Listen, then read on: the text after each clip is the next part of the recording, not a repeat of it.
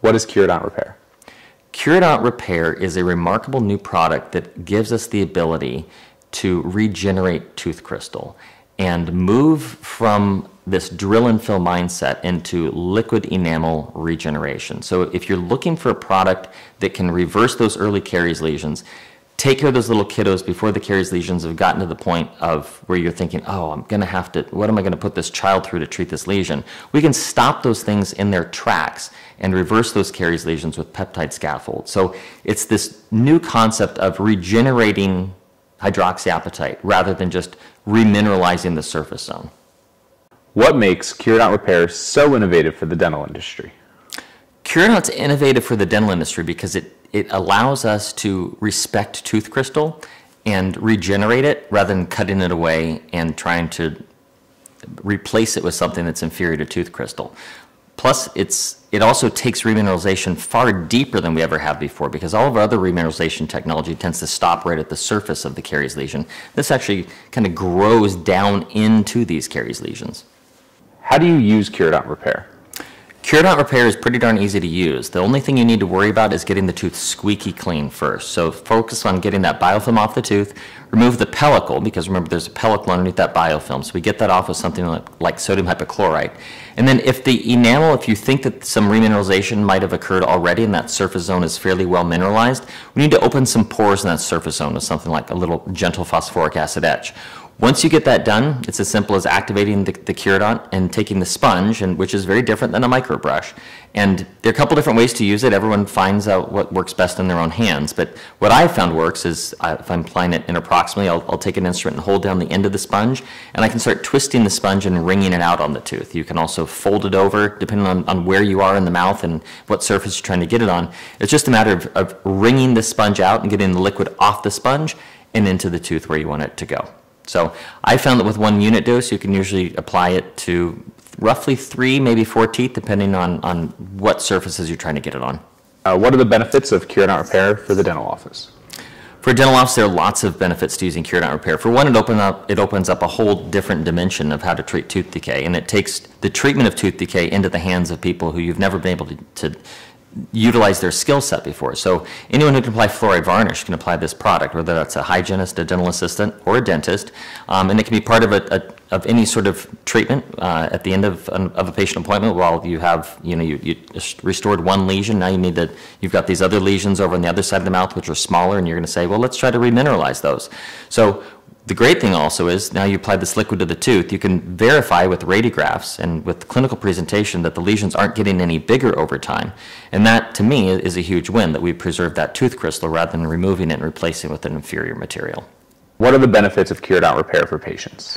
I think there are a lot of benefits from the patient's perspective for Curodont. So number one, there's no pain. There's no pain in using Curodont. It's just the feeling of liquid being applied to the tooth. Number two, there's no stain like you get with high-dose fluorides or even silver diamine fluoride. Number three, there are no side effects because this is a peptide scaffold. It's a sequence of amino acids that we're putting on the tooth, which is going to self-assemble into this peptide which grows into the tooth. So there are no side effects to using the chemistry. And who wouldn't want to have a liquid put on their tooth instead of having a shot and a drill put in their mouth? What is the difference between Curodont Repair and silver diamine fluoride? There are a lot of differences between Curodont Repair and silver diamine fluoride. For one, silver diamine fluoride will always leave a dark scar on the tooth, even if you apply potassium iodide afterwards. You always wind up with silver phosphate staining on the tooth when you use silver diamine fluoride. You don't see that with Curodont Repair because Curodont Repair is a peptide which is looking for calcium. So from that perspective, there's no difference in the way the tooth looks after the treatment with silver diamine fluoride versus Curodont. One you can see, the other one, the tooth either looks better than it did before or there's no change at all. With silver diamine fluoride, you're going to see that dark stain. Plus the taste is very different because silver diamine fluoride tastes horrible, and anyone who's ever had a child taste it knows that the moment you use silver diamine fluoride and the child tastes it, the appointment is over. You don't have that problem with Curodont Repair because it just tastes like minty liquid. What is your experience with Curodont Repair? I've been using Curodont Repair probably longer than anyone else in the United States. I first started using it back in around 2017, and I've used it consistently ever since. My first experience using it was applying it to some really high caries risk patients. I was really worried about what I was going to do for them in the future. These were patients who had trigeminal neuralgia. They were terrified of the dentist, could not come in for traditional dental care because of their fear, and when we did do clinical dentistry on them, it led to severe pain in the future. So those were the first patients I started using it on, and they immediately accepted this notion of me just putting a liquid on their tooth to stop things. And ever since, I've tracked some of those caries lesions over time using like the canary laser, which allows us to figure out how much calcium and phosphate did the tooth pick up after you applied a certain treatment. In my initial analysis of caries lesions that I was treating with the Curodont liquid, this was before we had the version which is now available in the United States, what I saw was that lesions typically became half the size they were, meaning they picked up 50% more calcium and phosphate than they would have if we had done nothing to them. And once I started seeing that remineralization occurring within the canary laser being able to analyze it, I realized, well, if it's happening and the laser is picking up on this, clinically these things should not progress over time. And I continue to see those lesions that I first treated now almost 6 years ago. Those lesions still have not progressed. And these are lesions that I'm thinking of on the facial surface of mandibular canines, which are always, anytime I see a caries lesion on a mandibular canine, I start getting really concerned about the patient's caries risk. But I haven't seen these lesions on those patients continue. So over the years, those patients stick out the most to me as the most successful cases I've used it on. I've used it on some very extreme caries risk patients, and I'm thinking about like college-age diabetic patients who have uncontrolled, their diabetes is really uncontrolled, they're away from home for the first time, oral hygiene tends to fall away when they go away to school, and flossing stops. I've tried Curodont on those patients. Those are the patients who I've found that you really need to make sure that these patients don't hear this idea that I'm going to put this liquid on your tooth and we'll never have to worry about it again.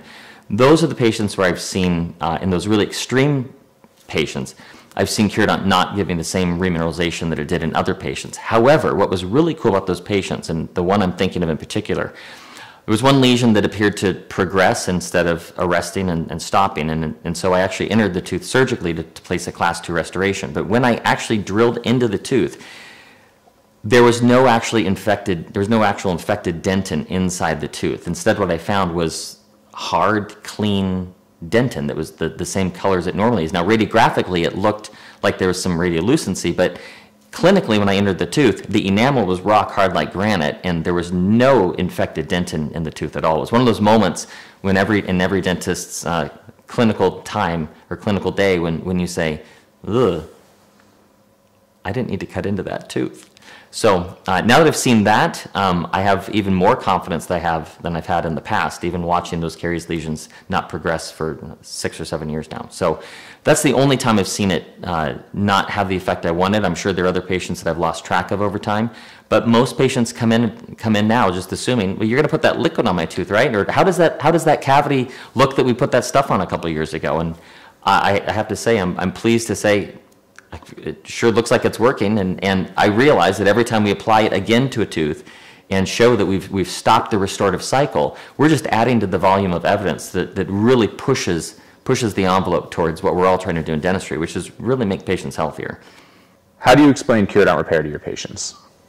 When I'm introducing Curodont Repair to a patient, it's usually those patients who have like an E1, an E2, an incipient lesion, something interproximal, but I usually use it on those radiographically apparent small little lesions where you think, normally I would just watch this, and I've never really been one to watch it. So I say to patients, a lot of dentists would probably just say, it doesn't need a filling yet, but you're in my office. And in my opinion, what would probably be best is to say, would you rather have me wait and do nothing and just see this cavity get bigger? Would you rather have me put a liquid on here that can actually help the tooth crystal regenerate and reform and actually make the tooth harder?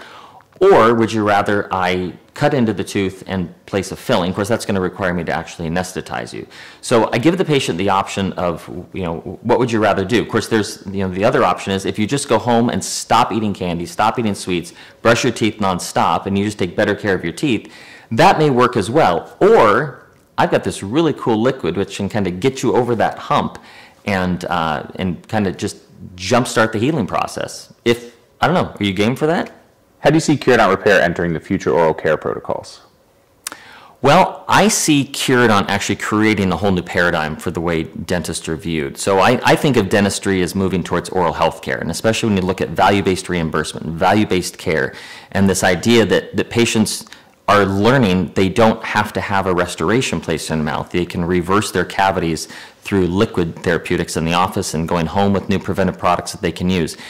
It opens up this, it's going to further the adoption of things like AI technology to monitor caries lesions over time. We're able to put technology into patients' hands where they can monitor their cavities at home in their own bathrooms and find out if their lesions are reversing or progressing. And so Curodont is just the perfect puzzle piece to this whole new vision of what a system of oral health care looks like versus a system of just dentistry.